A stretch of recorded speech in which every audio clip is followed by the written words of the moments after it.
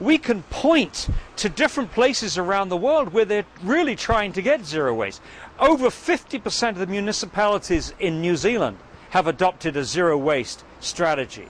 Canberra, Australia has had a zero waste policy since 1996. Nova Scotia, the whole province of Nova Scotia. And then over in San Francisco, dear, dear San Francisco, my goodness, if you can do it in San Francisco, you can do it anywhere. San Francisco, 850,000 people, big high-rise building, little space. People talk 3 languages, English, Spanish and Chinese. You have to educate people in 3 different languages.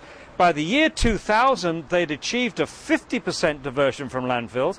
By 2004, they'd achieved 64% diversion from landfills. Their goal for 2010, which is only 4 years from now, is 75% diversion. And by 2020, 100% diversion or zero waste. One of the reasons that they are confident in San Francisco that they can do this is that they've got the economic incentives worked out very well. The company that has the collection contract in San Francisco for all the discarded materials owns the recycling and owns the composting, but they don't own the landfill. And so when they give the residuals to the landfill, they are paying their competitors. Obviously, they want to minimize the use of the landfill, which is the interest of the government as well.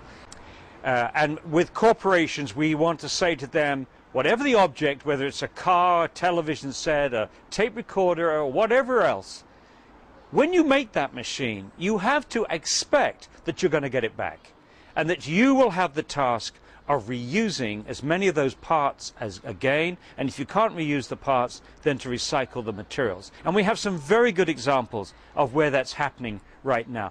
For example, Xerox Corporation in Europe is bringing back the old copying machines from at least 16 different countries into huge warehouses in the Netherlands, stripping down the machines, recovering many of the parts, and where they can't recover the parts, the materials are recycled. They are recovering 95% of the materials in those old copying machines. Now that's pretty exciting, but what's even more exciting is that they're actually saving money. They're saving $76 million a year doing that. Now that's with complicated objects. What about packaging? That's the other thing.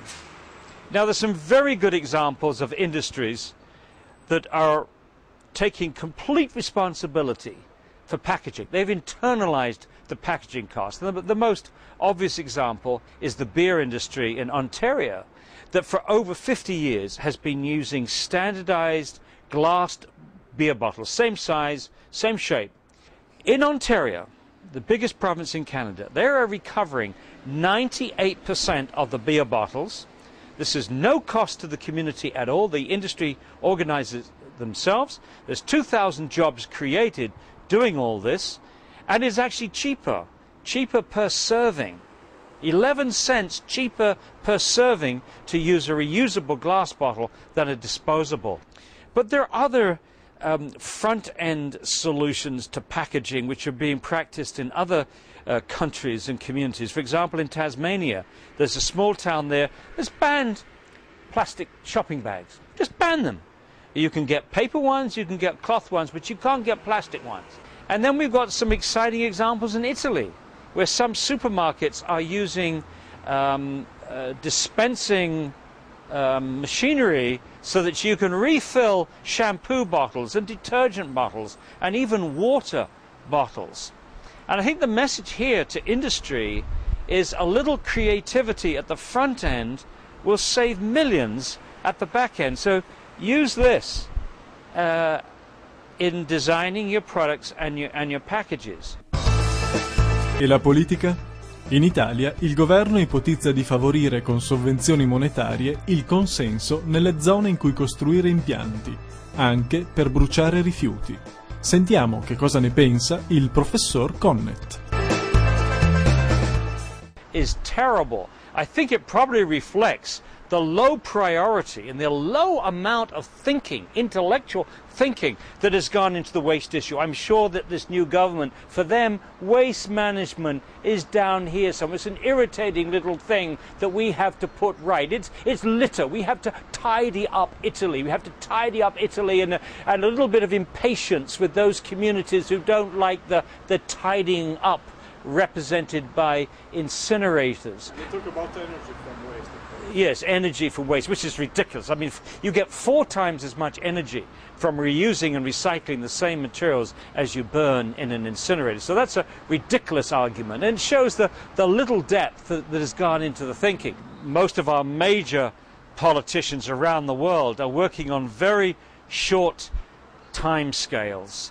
The number of years before they have to be re-elected.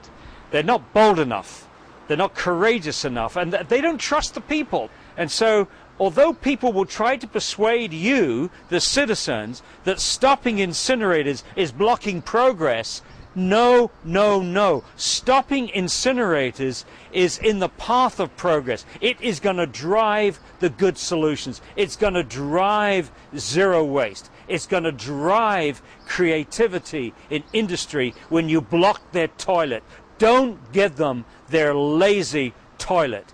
Demand leadership from your politicians.